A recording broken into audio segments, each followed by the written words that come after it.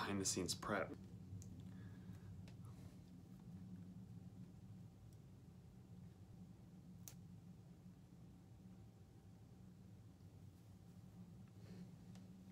Let's see, let's test the audio. Gotta plug it in first. 2,000 years later. Hey, what's up guys? Stick with me in this video. It's gonna be a bit lengthy, but I promise you I have some good information. And as the title explains, this one's gonna be geared towards everyone that's gonna be shipping out in 2018 with the new backpack initiative put out by the Air Force. And shout out to Omar, who said my videos were very informative. Thanks for that, buddy, I appreciate it. And he's shipping out next week, so let's give him a big round of applause. Congrats, man. He goes on to ask, do I have any tips for packing? So actually, I do. And I was putting off this video for a while because I know it was gonna be lengthy because there's a ton of things to cover and a ton of tips and a bunch of things that I have to comment on. Not only that, packing has totally changed now. Packing for BMT used to require a big bag, tons of clothing, tons of items, and a lengthy planning process that went into it because you wanted to make sure that you brought everything with. You didn't want to leave something behind and then have to make an emergency trip or have the MTI yelling at you. So in this video, I'm going to go over what to pack, the bag I brought when I went through, the backpack you're going to want to buy after, some extra items that are going to help you, and making sure you're getting the right items that are going to keep you in regs so your MTI isn't yelling at you for any reason other than not marching right. Omar, I hope this is what you're looking for, and I hope this helps anyone else watching this video. There are some very important things that came out with the new directive stating what to pack for BMT and after, because remember, right after BMT, you're going straight to tech school. The only break you get is the break you're going to get on the plane. So you have to make sure that while you're packing for BMT, you're thinking for that life afterwards. You may get your freedom back, but that doesn't mean that you will have time to buy stuff in that period after you graduate. So it's very important you have these items I'm going to talk about. Also, I hope in these videos you're not thinking this, but I'm not always wearing the same shirt. I have 6 other shirts that I put out in rotation. I actually wear a new fresh shirt every day, and I do laundry every Saturday. I just like to shoot these videos right after I get off of work, so that way I get all the video production part down, and I can spend the last part of my day editing. So there are some of these things I'm going to talk to, some of these things I recommend, and there are some things that are actually mandatory per the list given on the Air Force website. But in any case, let's go check out the items that I recommend for packing.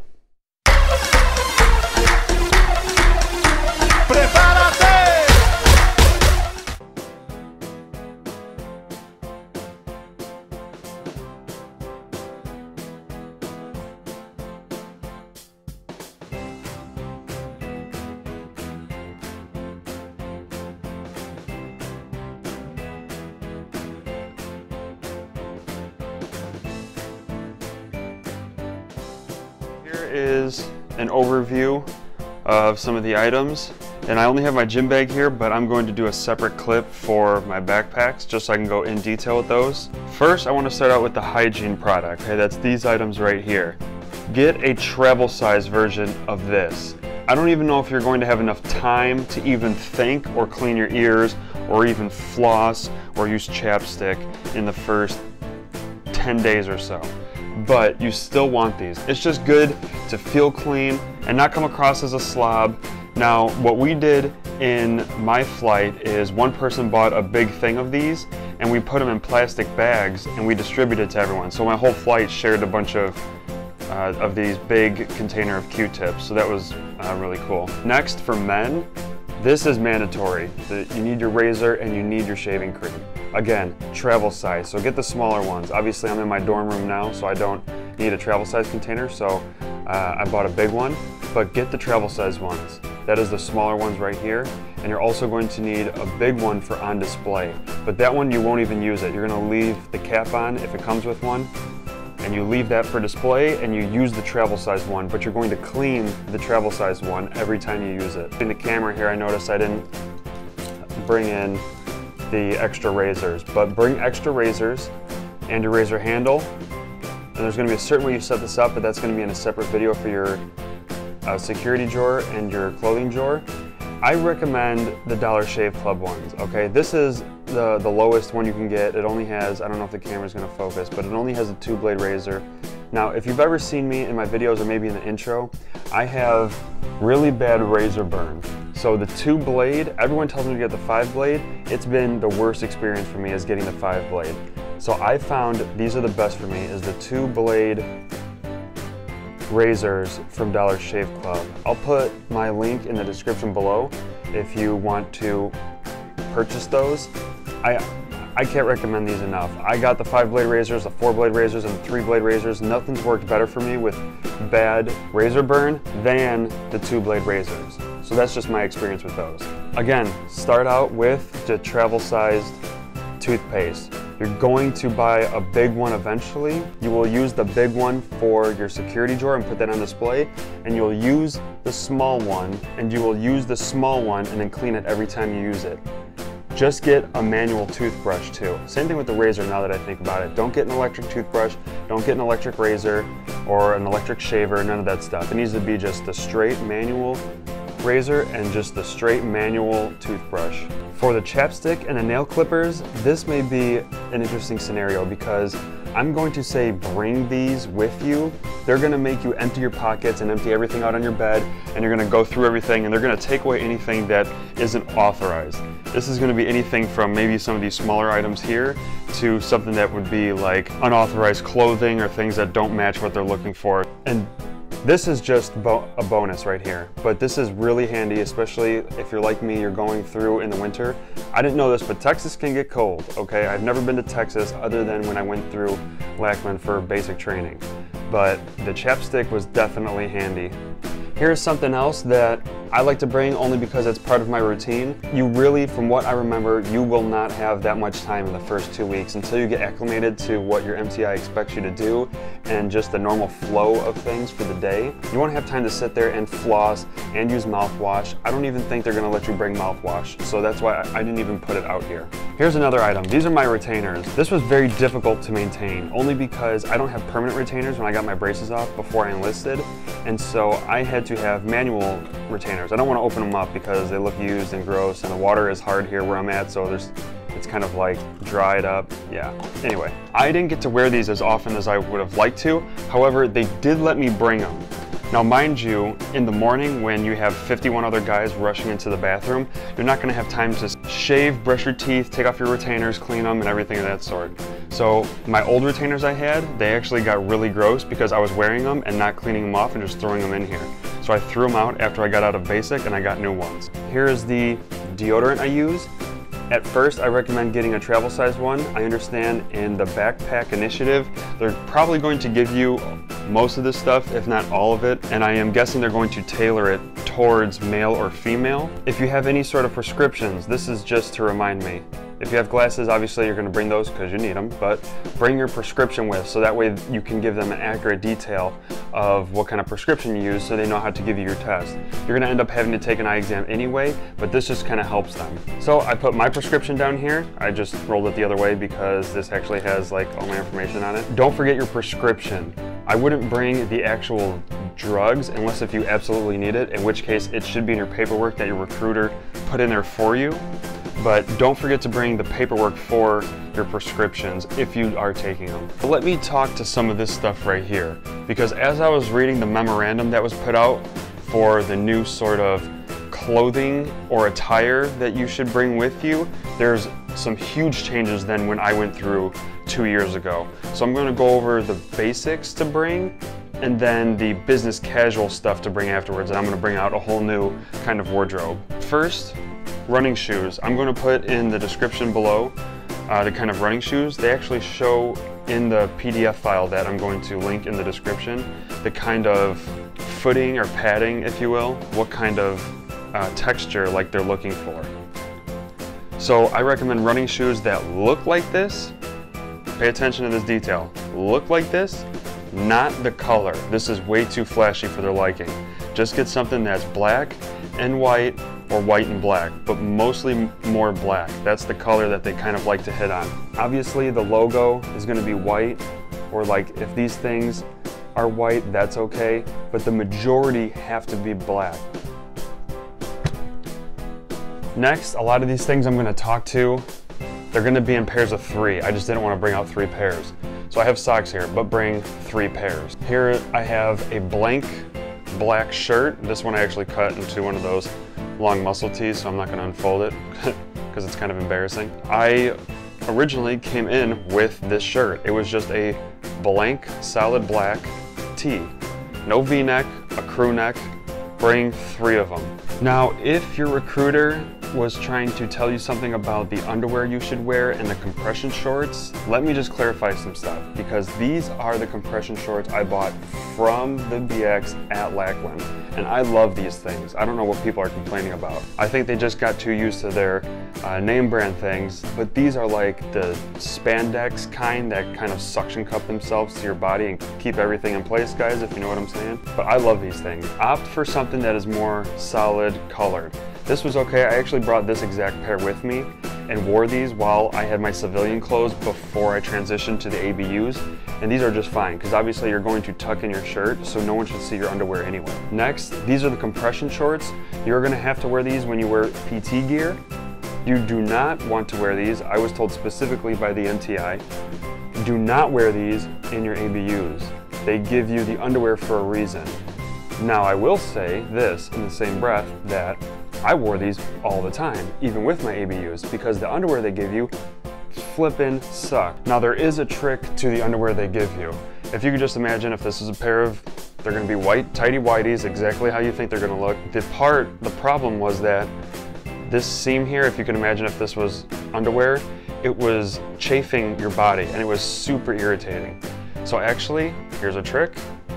I'm trying to do this with one hand here while I hold the camera. This is the inside of your underwear, right? So you could either take it and fold it out so that that part that would chafe you or chafe your waist is actually out. Because again, your shirt's gonna be tucked in, the MTI can't really tell, and they can't tell you to take off your clothes, as far as I know. But this is the best way. That way it's this part right here on the underwear that's going to chafe you. So if you fold it out, you avoid that issue, or you could fold it in. So the opposite, so you'd have it folded in like this, so that there's that material of what would be on the outside of the underwear covering that part that would normally be chafing your waist. So that's the best way I found to mitigate that issue with getting chafed and having uncomfortable underwear. I'm just going to talk to these pants a little bit. These aren't the pants I brought with to BMT, however they are very similar. I used to work at a warehouse, if you didn't know that, I was talking about it in my previous video, but they actually issued me pants with cargo pockets, and they were navy blue. So they were just regular pants like this, they had cargo pockets, and they were completely okay. So I would wear the solid black shirt with my compression shorts that I brought with, the Under Armour ones, and the cargo pants, or some pants like this. They don't have to be cargo pants, I just like cargo pants. And that's what I was given at my civilian job, and I was too cheap to buy new clothes, so I kept my work clothes. And then in addition to that, wear a belt. Now, the color doesn't necessarily matter, however, I just like to stay hidden, stay under the radar those first couple weeks until you get used to things and you feel more comfortable with your reporting statement, and you don't want the MTI to approach you for any unnecessary reason. I just went with the black belt. So this is the exact one that I had, the same one I used. That way everything is very neutral colored. Notice nothing has any logos besides the shoes and the underwear obviously, but this you won't see, and the shoes they expect to have a logo on it. Stuff off to the side. Moving on to this stuff over here. Now these are just some little things. This is just, I'd like to have a complete checklist, so I'm just gonna note that bring your keys and your wallet. Bring your wallet with your ID, and you will see in the checklist they have you bring your debit card, and you want to make sure you have your routing number and your bank account number and things of that sort. So don't forget that stuff. Also, I will say I got yelled at for this. I'm not going to bring them up because they're my credit cards, but they're going to ask you if you have any like cash or things that are cash equivalent. That includes credit cards, because my argument was it's a credit card. There's no cash value to it. So, that being said, with cash, I have a $50 bill here because my recruiter, when I went through, said bring no more than $50 because they will make you lock up the rest. Next, I have 3 watches here. So why do I have 3 watches? And they're all from the same company too. So, where'd it go? Here we go. This one right here. This one along with another one, but these are the ones you can expect to find at the BX. When I went through, they said that it needed to be of conservative taste. So to me, this meant conservative, right? It's very simple, it's black, it just shows the time, nothing else, and the date. This is very conservative, very simple, just very straightforward to the point. It's just a plain watch. I've seen people, not with these exact ones, but you can, with these sort of watches. Now I love this watch too, the Casio G-Shock, but I've seen people with textured ones or different colored ones, and they got away with it throughout the whole BMT process. I don't know how they did it. I don't recommend it. Just stick with something straight black. You could either buy it beforehand, like I did with this one. They sell this exact one at the BX there. The one I had before was super colorful. Again, just wanted to stay hidden, stay under the radar, so I bought something simple, black, and conservative, like I was told. I have this one currently. I know this one isn't flattering, it's not all that cool and whatnot, but I wore this thing for basically up until a couple months ago, so for over 2 years almost, and this thing has been with me through BMT, through tech school, through my first deployment, through TDYs. This thing has been with me everywhere. But the light was dying out and I wanted something else, so I got the same sort of style, but it's more updated. And I think it has an orange light. Right? Well, of course, yeah, you can see it. That one has an orange light, and I think this one was green. Or I just changed the time. Yeah, you can see that tiny light there was green. Now I recommend getting the watch beforehand because you don't want to be one of those people like you heard before when you're trying to figure it out and you're doing this at 9 o'clock at night and you're waking everyone up and you're pissing them off. So make sure you get your watch beforehand, make sure it's like this sort of style, and make sure you know how to operate it just in case it goes off, you know how to troubleshoot that. So I'm going to show you the exact bag that I brought with, but I don't know if you guys are going to be able to keep the bag with now with the new backpack initiative, because they issue you a backpack that you will use, and everyone has to use it because they like things to be uniform, so you won't be able to customize it in any way. But you are still going to have a backpack with you to carry all of your items. So when you are going to BMT, you are going to have a bag with you to carry the stuff you're going to have. When you get there, you will change your items from the bag you bring in to the backpack. So I just want to show you the bag I use, which is actually a really nice gym bag too. And I'm going to show you the 2 backpacks I have and why I like them the most. So first, here's this gym bag. Super simple. It's only got 1 pocket. I just wanted something that was just not going to be confusing. There's not too many things that are going to stop me from getting what I need inside. It's all black. It's only got the 1 logo. I didn't get yelled at for it. It didn't stick out. It was super simple and easy to find because it's just this bag. Let's see if I can get a better shot.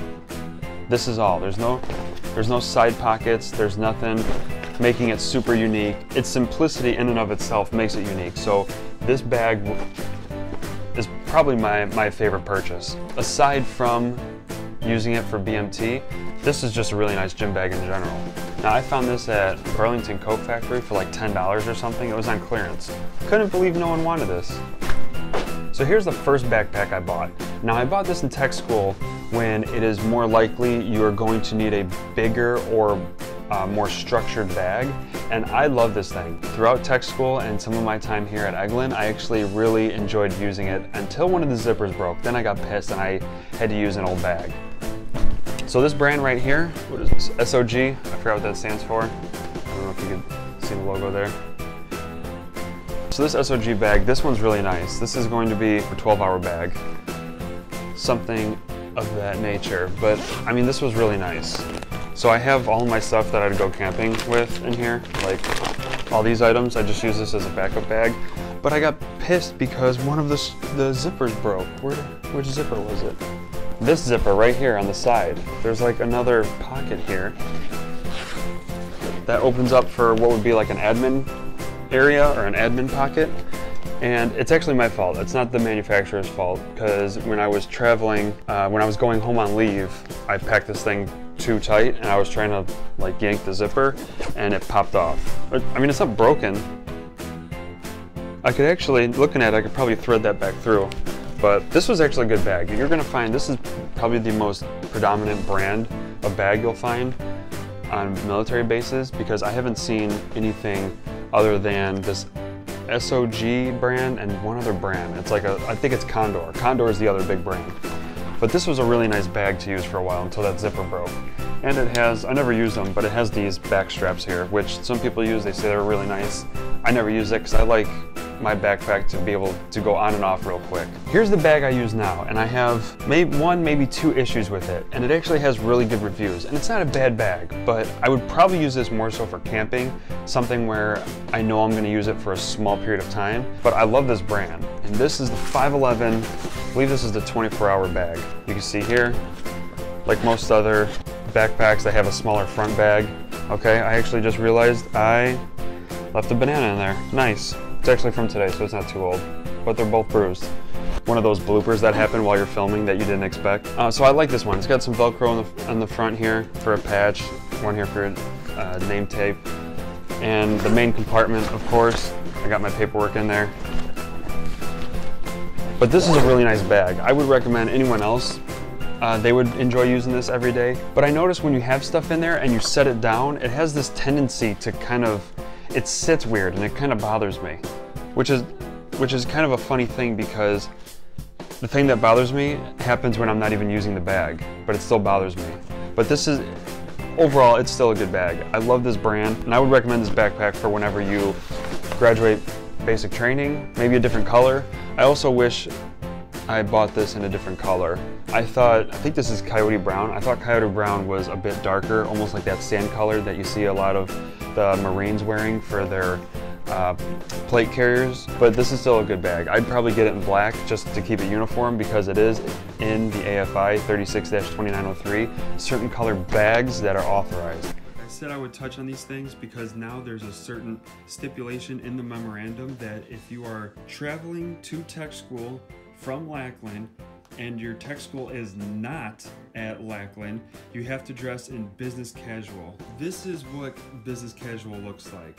Now, if you remember from the black belt I had earlier, you could wear that with this, okay? So that way your pants aren't falling off. And then one of those solid color shirts, you could easily wear that underneath this, but it specifically calls for slacks and a polo kind of shirt. And closed-toe shoes. Again, not this bright a color. Your running shoes that you got there with should do just fine. Do not show up with something like this. While I was putting my clothes away, I found my old gym shoes before I bought those blue ones. But this is the kind of style they're going to be looking for. So you can see here it has that same sort of pad on the bottom of the sole. And it's black, gray, some darkish color. The logo is white. This should pass. If you do not have the authorized shoes, they will make you go to the BX and buy gym shoes, and everyone's gonna be wearing the same sort of Asics. Hey, thank you guys for your time. I did a quick wardrobe change. I'm gonna go do a run real quick. But I hope this video helped. This is the new updated packing list for BMT in 2018, but I haven't gone through it myself. When I went through basic, I had to pack all that stuff myself. Go ahead and check in the description below. I'm going to have a more detailed list of everything to bring. I'm going to put links for everything that I know you're going to need for when going through BMT. So go ahead, check this list out. Let me know if you've already gone through and you see this video. Let me know if there's more things that we need or if there's less things we need, and I will make an update to it or help notify someone else. That way they have everything that they need for going to BMT. Thank you guys for your time. I hope this video helped, and I'll see you in the next video.